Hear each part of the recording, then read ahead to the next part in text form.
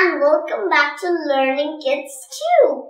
I'm back with some more information related to animals, and today's topic is Decomposer and Detrivore.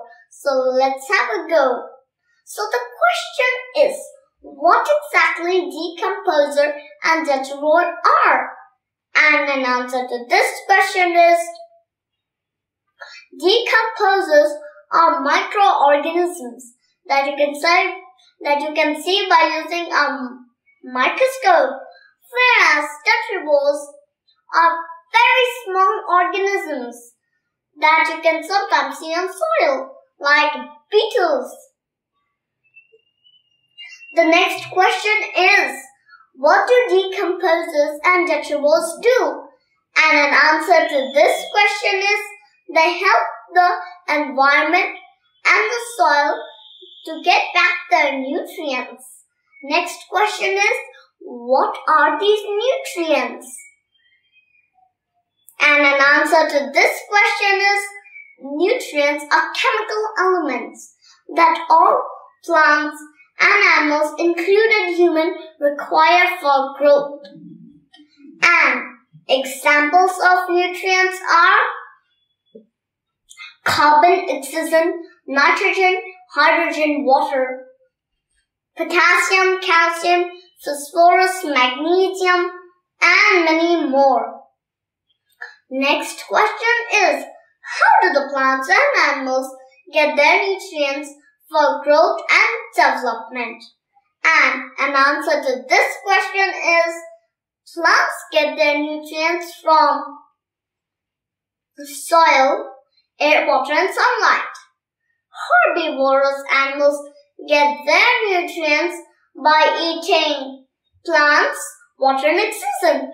Carnivorous animals get their nutrients by eating other animals, water, and oxygen. Omnivorous animals get their nutrients by eating plants and animals, both water and oxygen. Scavenger animals get their nutrients by eating dead and decaying plants and animal material, water and oxygen. If you want to know more about these animals, please check my channel LearningKidsTube and watch all 4 videos. Human is also an omnivore, so they also get their nutrients by eating plants and animals' food, both. Now let's discuss about Decomposer and Detrivore. In the same way, Decomposer and Detrivore are also living organisms and get their nutrients by eating dead plants, dead animals, included animal and human feces. Here feces means poop. Yuck.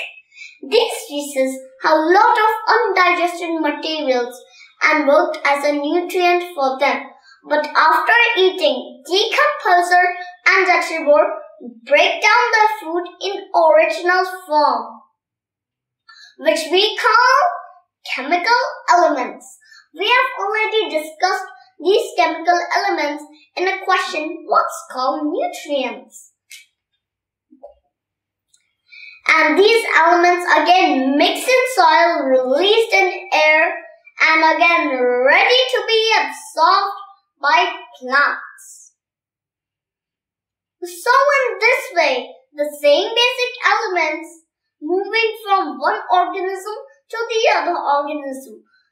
But only Decomposer and Detrivore have the ability to break them up in original form. That's why they're very important for balancing ecosystems.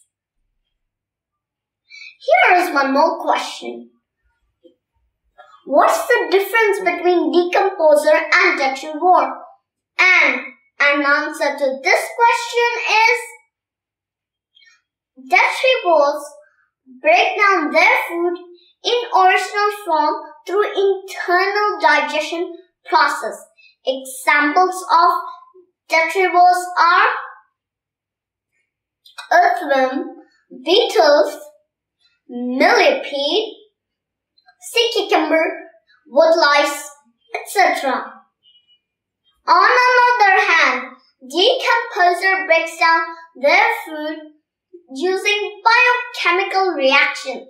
In this process, they break down the tissue of dead and decaying materials externally. Examples of decomposers are fungi and bacteria. You can see fungi and bacteria impact on your old food, vegetables, fruits, even at your home. Even you can find detrivores so easily at your garden soil, like earthworm, beetles. And at last, one interesting fact. The word detrivore is derived from the word detritus, which means garbage. That's why they are also called Detritivore. Detritivore is another name for Detrivore. So that's all for this video. Do take care of yourself and please press the like and subscribe buttons. And if you hope this is informative, please share your feedback in the comment box below. Bye!